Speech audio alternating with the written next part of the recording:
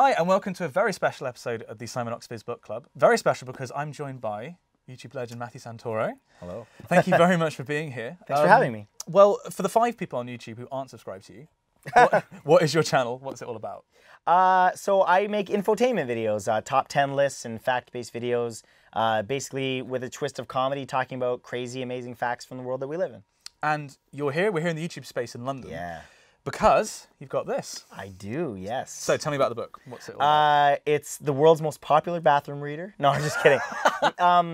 People have been making fun, but because you can read it anywhere, because it's just like when you have downtime or maybe when you are doing whatever, you can just read it, and it's for all ages, it's for all people, and essentially what it is amazing, like it says, amazing, mind-blowing facts about the world that we live in, and it was modeled after my YouTube channel. And we had a lot of fun writing it, and it was a #1 bestseller on Amazon for a week, and I'm incredibly grateful for that. So it's done very well. Yeah. What made you write a book as opposed to putting all this in a video, say? Because I already do the video thing, and Penguin Books reached out to me and said, do you want to write a book?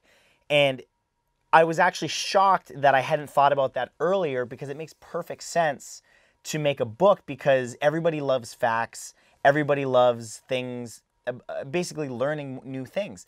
And I think it's because humans are naturally an inquisitive species. We have a thirst for knowledge. We want to know more about why life is the way it is, why the earth the way it is the way it is. So, we try to answer some of those questions in the book. I mean, a lot of it is, I hope you won't be offended by me saying useless facts. Like, a lot of the useless facts until in you here, need them. Useless until you need them. But, there are a lot of facts in here that aren't going to save me in a life or death situation, I don't think. Definitely not. No. But, knowing about artificial robots and stuff isn't going to save you. Unless they become sentient. Yeah. And then you're going to be like, oh, glad I got the book. Because I know that it's only going to take me a week to die instead of a day. I mean, I really like that. That was a point I wanted to make, actually. How, I mean, effectively, it's like your channel, it's lists of facts, but you've put them in different frameworks in each chapter. Right. So for the robot uprising, you've been what it would look like if this robot was to do it. Right. And you've changed. I mean, do you have a particular favorite format that you've done? I think I have a favorite chapter. Yeah. I have 2 favorite chapters. The first one is the prologue, just because it's my life story and the genesis of how I came from being an accountant to being where I'm at now. But the other chapter is probably the that can't be true, can it chapter, because it's just full of things that are going to make you ask that question, but they're all true. Yeah, I mean, the one that got me was the microwave uses more power to power its clock than to actually cook your food.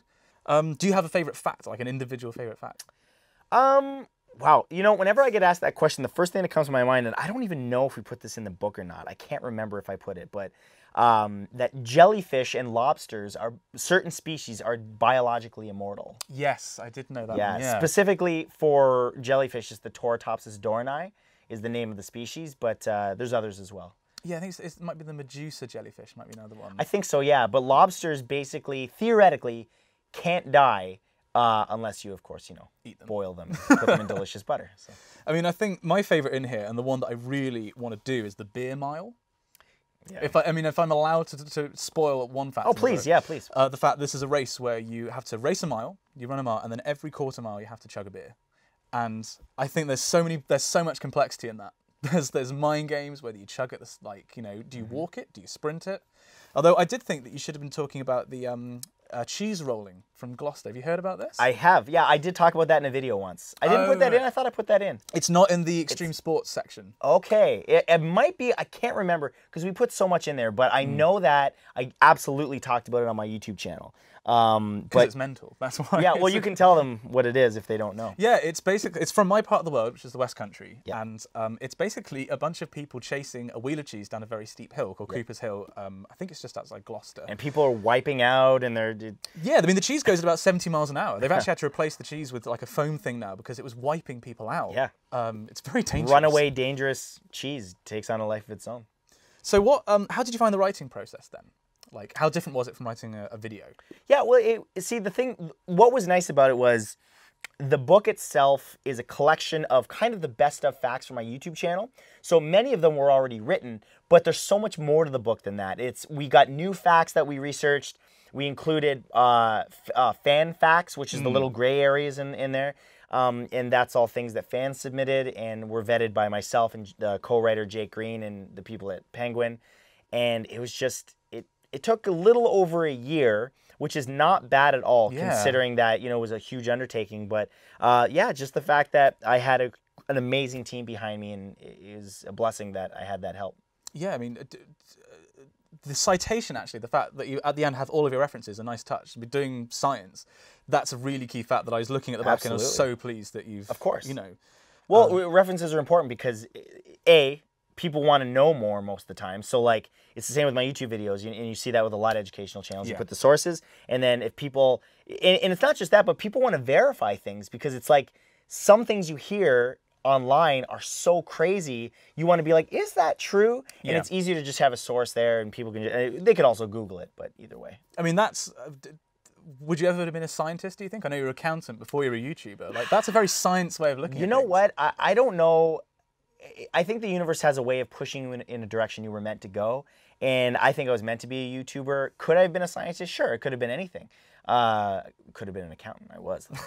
But yeah, I'm very thankful I was pushed in the direction I was pushed. I mean, do you think you'll be an author now? Is this the first of many books we'll see from you? I hope so. Yes, we're already talking about Mind Blown Part 2, so exclusive. Are you not going to run out of facts? No, that's the beautiful thing, is that there's so many facts in this world, and there's always more coming.